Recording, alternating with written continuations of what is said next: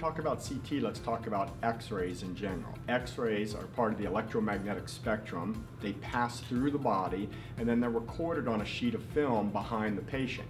And because they can pass through the body, depending on the density of those individual structures, they're blocked more so by the bone than they are, let's say, the lungs. So that contrast differential between how much shadowing you get from the bones versus the lungs is going to give you a picture. The problem, of course, is that you're taking a 3D object, the body, and those images are being basically recorded on a flat sheet of film. So you're taking a 3D structure, recording it on a 2D image.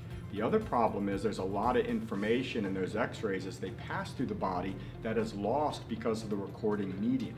You can't get more than about 5 different densities on a sheet of film, and those include air, fat, soft tissue and water, bone and metal. That's it, 5 densities. With a CT scan, what it does, it takes those same X-rays, okay, same generated X-rays, passes them through the body in an arc of 180 degrees, and then all of that is recorded on detectors on the other side. So that information is then taken by the computer and they calculate an image, a cross-sectional image. So now I've taken what used to be a 2D image and make a 3D cross-sectional image. I can actually see the liver and I can see the spleen and I can see the kidneys, everything that is superimposed on a single image on a sheet of film.